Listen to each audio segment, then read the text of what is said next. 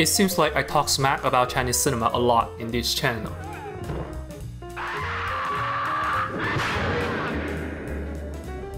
Not my intention, I swear.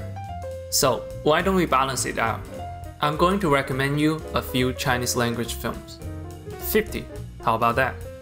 They're all films I've watched that I think will be worth your time.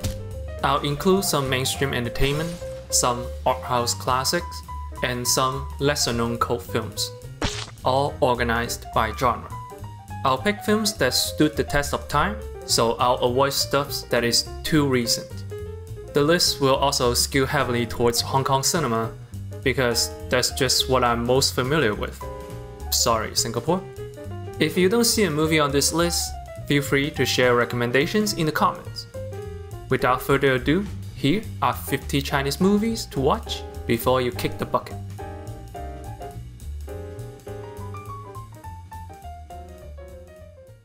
Let's start with action, the one genre you think of when you think of Chinese movies. Drunken Master 2 is probably my favorite, and arguably the most well-made kung fu movie of all time. If you are a Tarantino fan, his recommendation would probably be Clan of the White Lotus, where the character of Pai Mei came from, and Iron Monkey, where Tarantino himself acted as the US producer. And if you like Iron Monkey, Once Upon a Time in China and Fong Sai-yuk are both similar folk hero films, and both featured Jet Li. But my favorite classic kung fu flick has to be The Prodigal Son and The 36th Chamber of Shaolin. Both films perfectly capture the feel of a traditional Chinese fable, simple in story, deep in meaning. Outside of ancient Chinese settings, there is Fist of Legend. Both the setting and the martial art are a bit more contemporary. It's actually a remake of Bruce Lee's Fist of Fury, which is also worth watching, and I believe to be Bruce Lee's best work. Another Jet Li flick, The Bodyguard from Beijing, is cheesy as all hell, but damn if it's not a good time. Ip Man needs little introduction. I made a whole video about it, but Donnie Yen's other modern action flicks like SPL and Flashpoint are also worth watching for the brutal MMA action alone. According to Jackie Chan, his best film is Police Story. I don't disagree, but I think crime stories focus on suspense over humor makes it a superior film in terms of narrative. For wuxia movies, you can't go wrong with Crouching Tiger, Hidden Dragon. It was at one point the highest grossing foreign language film. There's also Hero from Zhang Yimou, where the film is so visually stunning. We learned about it in film school in Canada. 2011's Dragon brings in a rather unique indie feel to the genre. But if you want the best of the best, Wong Kar-wai's Ashes of Time is for the hardcore cinephiles among you. It's hard to include a comedy section because it would just be dominated by a single actor. Really, pretty much the entire filmography of Stephen Chow prior to 2004 is made of classics.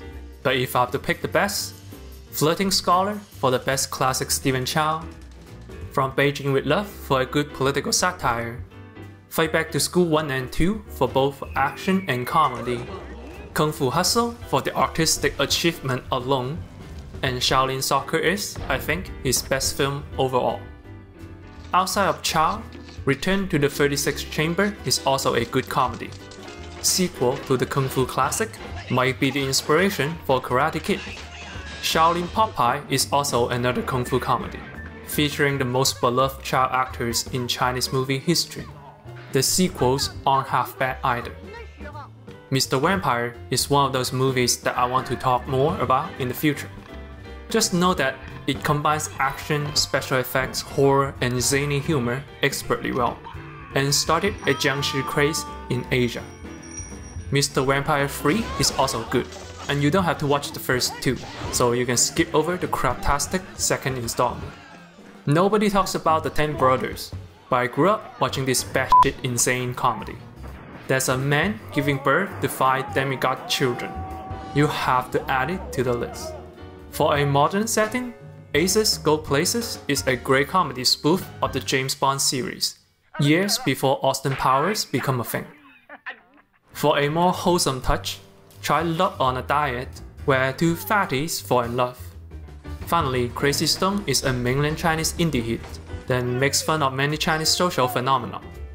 It's worth it if you are into cultural study. Crime and thriller is a popular genre for social commentary. They are rarely enter the views of foreign audience, but their impact is global. Chief among them, Infernal Affairs, one of the most intense crime dramas ever. The Oscar-winning movie The Departed is based on it. Young and Dangerous is a comic book-based movie about youth crime in Hong Kong. It's worth it just for the cultural relevance.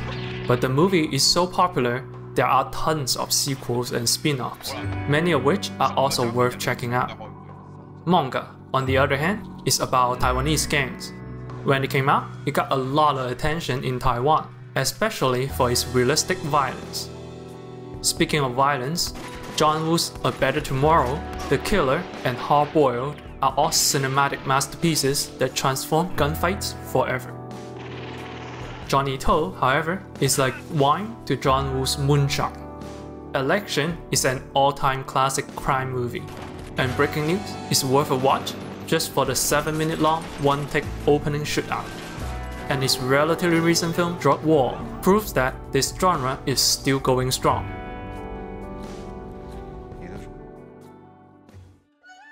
Finally, let's talk about drama. Stephen Chow's King of Comedy deserves a mention, because it's not a comedy, damn it. Another Hong Kong classic drama is Comrades, almost a love story. It's worth it just for the soundtrack alone. Yi Yi, also known as The One and The Two, is perhaps one of the best Taiwanese movies ever made. Certainly a landmark film in Taiwanese second new wave. But Ang Lee's Eat, Drink, Man, Woman is also great. I briefly talked about it in an earlier episode, and it's enough to make people teary.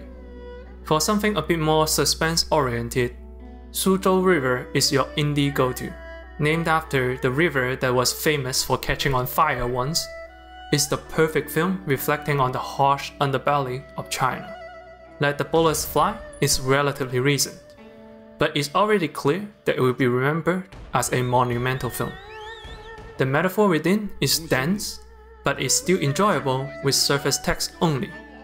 But if you want the best mainland Chinese drama, you can't get much better than Farewell, My Concubine and Raise the Red Lantern.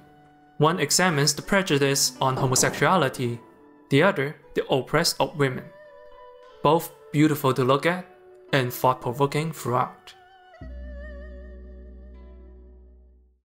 Finally, that's my favorite film of all time. Not just favorite Chinese film, but films everywhere. In the Mood for Love. It's poetry in celluloid form. Never have I seen a film so touching, so sad, and so beautiful.